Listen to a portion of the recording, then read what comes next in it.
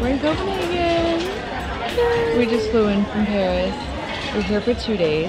Actually 3 days, 2 nights. It's Friday morning. It's bright and early. I mean, it's not bright, but it is early. It's 10. We've been up since 4. No, but we both like slept through the flight, which was good. I get a little latte. We're at a cafe. It's really humid and my hair is already acting up. We just checked into our hotel. We're staying at Villa Copenhagen. Shout out them for hooking us up with this room. Here's our little room tour. You walk in, we got a full body mirror. This is our little bathroom. Okay, she's nice. Got a little coffee set up. And then we got the bed. Look at this little. Hey Copenhagen. What up? I low-key love our room. Like, I love this little window thing. It's so cute. And there's like a pool. I wonder, is that the hotel's pool? I love that there's an amusement park in the middle of the city. Like, it's just like right there.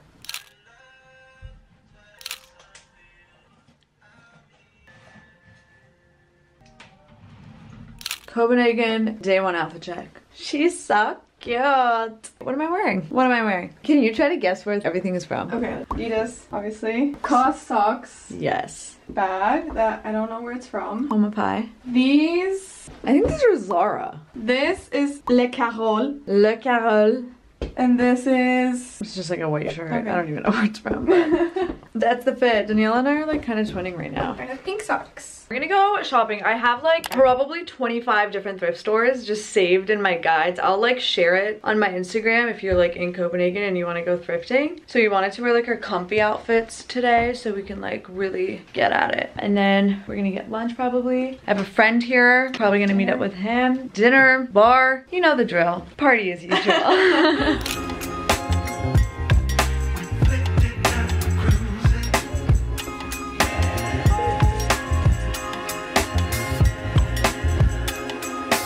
That one's really cute, but I'm obsessed with this gold one.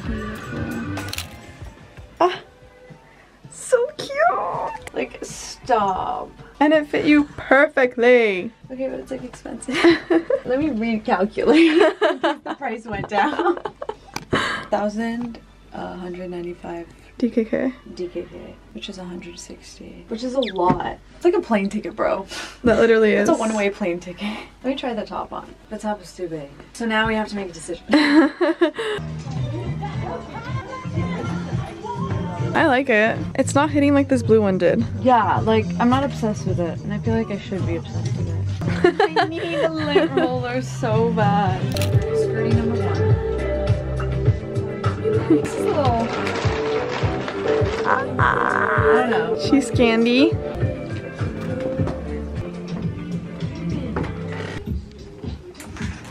It's really large. It is I big. didn't find it. I just slipped it on. It's a little big. Oh, it's cute. I'm just confused, like... Where's... it's like this. Yeah. Like... Scoot back a little. It's giving a little like the mermaid tail prom dress. You know what I mean? Yeah. But in like a much cuter, sophisticated way. They're shorts. Yeah, they have shorts in the bottom. I thought it was like a skirt. I just tried on this skirty. It's so good. It's so cute. Let's check the price. $3.50. Which is $49. Oh, that's not bad. Okay, we are taking a big break from thrifting to go eat. I saw this place through your recommendations called Fabra. It's a little Italian restaurant and they have like a very small menu, but we looked at it and it looks bussin'. So we're gonna go there. I got 3 really cute skirts. You saw them, the red one, the black one, and then the like cheetah brown one. I'm just very content. Like, I be fucking with the city a lot and it's literally been what, like 3 hours? I feel like I say this after everything. I'm like, should I move here?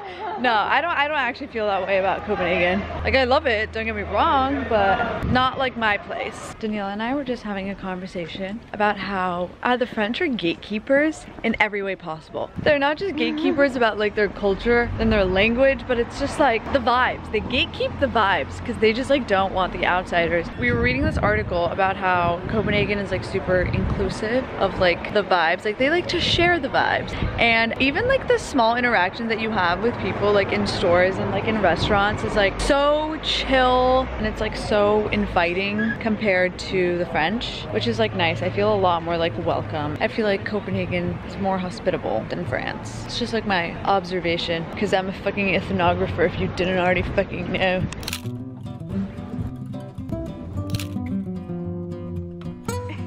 It's funny because it looks like Freud and then it just like Sextus next to it.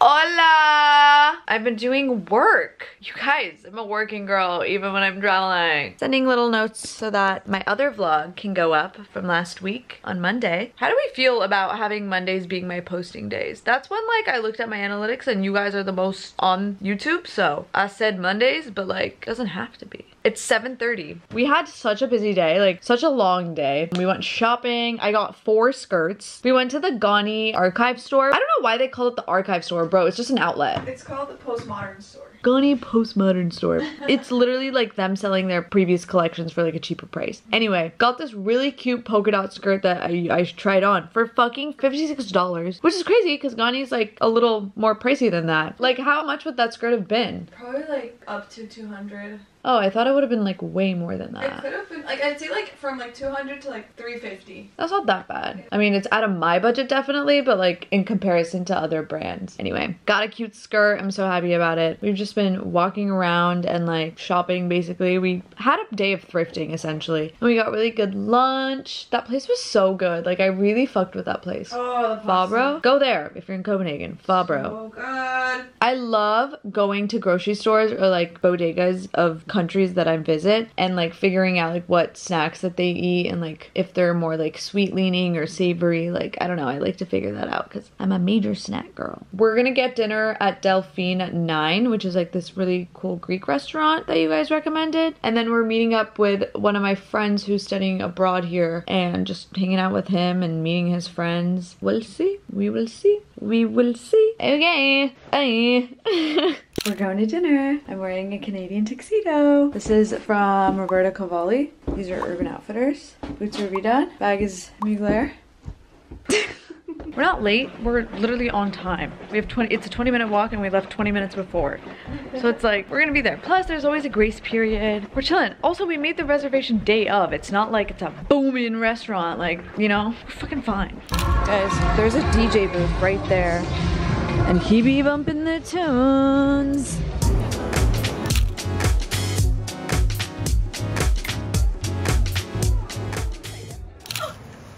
I need those. I need them injected in my veins. We just got like an absurd amount of candy. Look at this. This is what I mean. Like looking at their snacks, it's literally a candy buffet. Candy buffet. There's aisles of this shit. Do you like what you got? I want to have one. That's so good. Bye. Can we open this? Yeah, go ahead. I Okay. got you silver too. Thank you. More. Our stomach is like Greek Gummies, food, Greek food, gummies, wine, gummies, wine, crepe, mojito. Mojito. All we eat in the dorms is like frozen tortellini. Beautiful. This is good. Thank you. What the hell? This is better than the fucking crepe I had at St. Malo. I love crepes. They're my signature. You put cinnamon? A little bit. A lot of it. Usually I go It's a little honestly less. overpowering. Is it? Okay, that's good to know. That's the first cinnamon response I've gotten, but Maybe I put too much Nutella. Thank you for the crepe. We That was actually actually devoured really it. good. Yeah, that was really good. thank you. Like really impressive. Dude, I'm bummed it was so cinnamony. It wasn't like too cinnamony. It was just like I tasted cinnamon. Are you not supposed to? Copenhagen. I had so many dreams last night. We were walking on like this boardwalk. We had to do something. I don't know what though. But there were baby dolphins that were also waddling on this boardwalk.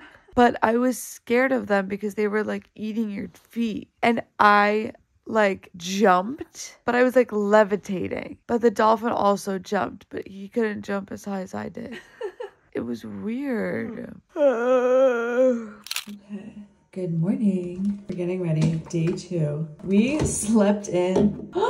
This was open in my makeup bag. We slept in. We literally woke up at like 12:30. Day before, like yesterday, we woke up at 4 a.m. And we also walked like 31,000 steps, which I think is a little insane. If it was like 20K, you know, like you're like, okay, yeah, like y'all walked, you're traveling, it makes sense. 31,000? Our toesies were in so much pain. I was running on 3 hours of sleep. Daniela was running on no sleep. We were really down bad, but we still kept it going because, you know, we're like just those type of people that like, if we're spending money on traveling, we're traveling. We're not wasting no time. Except today we like slept in because we like desperately needed sleep. Anyway, woke up. Now we're getting ready. I think we did so much yesterday. Today is kind of like whatever we want to see and do. Like we literally hit everything that we wanted to yesterday in one day. So honestly, I feel like if you're gonna come to Copenhagen, especially if you're like not visiting anyone specifically that you like are gonna hang out with like consistently, then like 3 days I feel like is a perfect amount of time. Don't you agree? Yeah. It's also small. We were able to walk the whole town in a day. I mean, it did take us 31 steps. We're going north today. We like hit the South Bank type situation. I think the next time I come to Copenhagen, I want it to be like in the summer when it's like warm out so that we can go swimming in the canals because I think that would be so cute. So much fun. Oh, now you want to join me? Yeah. The airport person threw away my Gizu polishing prime and I desperately need it. Like it was like the one thing I brought to like make my hair look good and she made me throw it away. And it so easily could have fit. And I don't even know if they sell that here. But even if they did, it's not like I could bring it back. What should I do with my hair today? My hair's not giving. My favorite lazy girl hack that doesn't always work is putting your clothes in like a hot steamy shower so you don't have to iron. Is what I do in college. It doesn't always work, but you know, we try. I don't like it with the long sleeve under, so I just can't take my jacket off. I do like it. Really? Yeah. Not taking jacket off, not for the photos. Outfit part 2. I actually really like it today. It's so cute and colorful. This jacket is from Sandro. This is like my go-to fall jacket, I guess. I thrifted this blue Lacoste vest in Paris. Jeans are Subi, as always. And then my redone boots. Bags, Poppy Lisman. Glasses are Bela. Yeah.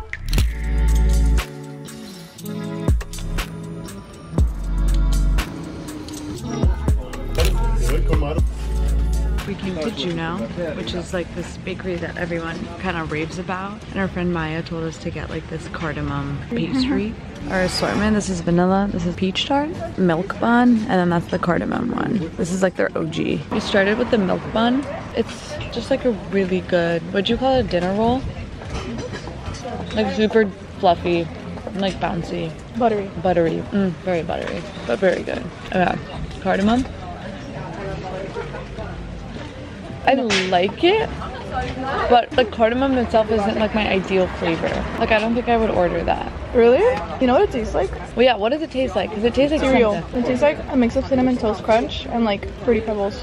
It's the Fruity Pebbles taste that I don't like. You don't? I like it. Have at it, girl. That's all yours. I didn't really like it. I need to get to the vanilla. Yeah, I was gonna say it's probably the same dough of like this cardamom. It's so good, but it's so sweet. Okay, I'm gonna start this one because it's raining. Tart one. I was fucking fire. I'm putting my camera away. So we're in the north. Actually, this is more northeast. It looks like Brooklyn over here. We were just talking about how everything like is so pre-planned in this country. It's like they knew like what people's needs were and they like prepared everything for that reason. The subways, like there was like a whole ass carriage just dedicated to baby strollers and like bikes. What the fuck? Like that's so smart. What the hell? And then we started just talking about how like it's crazy how in like different parts of the world, these people that have reached such a different level of like humanity that like the rest of the world, or at least the rest of the places that like I've lived in, haven't like come close to like experiencing. Like the fact that, yeah, like it's a huge culture shock. If people just leave their bikes on the street. I'm not scared to walk with my phone in my back pocket, or like we walked home last night at like 2 a.m. alone and like we were fine. Like no one even harassed us in any way. Like people leave their babies on the fucking street. You can't do this shit in other places. So it's just really cool and I have mad respect. Can y'all like run the world? Thanks. So we left the bakery, we took a bus to Studio Kitchen because like I wanted like food and Union Kitchen.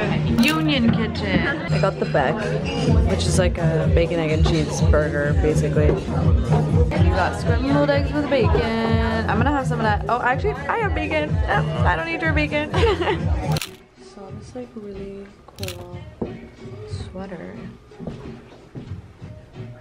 We're back at the hotel. It's been a minute actually. We've just been like on our phones, you know, rewinding, I guess. It's crazy that like going on your phone for like an hour is now considered rewinding. But yeah, we're gonna go get ready because I'm starting to get hungry and we need to eat dinner. So last night in Copenhagen. Tomorrow, our flight's at 3:40. So we don't have like a lot of time, but we want to hit the flea market, Barra's Market, because all y'all told me to go. We're gonna try to do that, which means we have to wake up like early so we have time to eat, go there, come back, and like make it to the airport in time. Hoping that works out. It's also cold as balls. What the hell? I need to like buy layers when I go back to Paris because this shit ain't okay. Let's get ready for dinner. We're ready for dinner. I'm wearing the new top that I got. I feel like by the end of the trip, like everyone just like stops caring about like what they look like. I just feel like it's been so chilly and like I'm not like prepared for it, which I talked about, that I just want to be warm and cozy and comfortable. Put my hair up in like this little bun and I'm just counting on these silver hoops to pull it all together. You can like see my inner layer peeking, like these jeans from earlier today. We're going to this restaurant called Pluto, or we're hoping to go to this restaurant called Pluto, but there's like a bunch of other restaurants around it. We couldn't like get a reservation for it, so we're gonna like train there and then try to put our name down and like wait a little bit. But, like I'm also so hungry that like Pluto I've just heard really good reviews about. It's like seafood. Bazaar is like Middle Eastern. Like I'm always gonna prefer Middle Eastern food, also because we had seafood last night. But Haley like really told me to go to Pluto. She was like, go to Pluto. We're going to Pluto. So we decided to ditch Pluto, sorry Haley. We passed by Bazaar, the Middle Eastern restaurant, and it was so poppin' inside that we were like, you know what, we're craving Middle Eastern food, let's just go here. And I'm so glad we came because everything looked so good and our food just got here. I got a kebab with kebab sauce. We have some ceviche and touche. She got a grilled chicken, some sancerre, restaurant vibes. Okay, y'all, we are packing.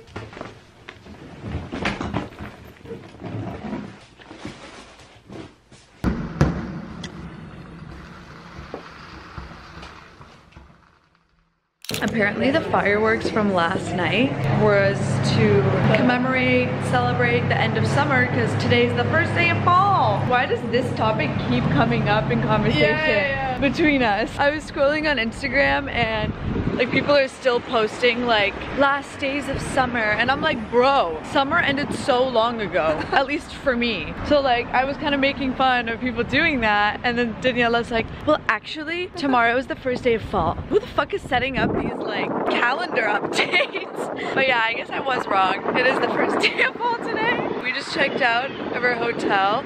We're going to Atelier September for some omelet and pancakes because we were told they're really good. And then we're gonna leave around 1:30 for the airport. Copenhagen!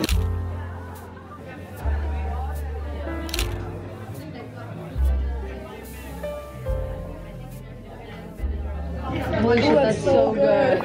I'm not a huge warm matcha person. Like I really only drink iced matcha, but like I added a little honey. You know how I feel about like lines and waiting for food. Like that's just not something I do. But we waited and it was worth it. Like, really worth it. I haven't even tried the pancakes, but like, fire pancakes. They're delicious. This is definitely a spot you should eat at. And the matcha was so good. 10 out of 10. We're at the airport. Our flight got delayed. Only by like 30 minutes, which is fine, but I got hungry. And there was a Union Kitchen at the airport, and there was this chicken on the menu that I really wanted to try, but I ended up getting like a burger instead. So now I get to try the chicken. The spicy Korean chicken with the salad, lemonade. Daniela's at Joe and the Juice. Cheers. It's really good. Wow. Yummers.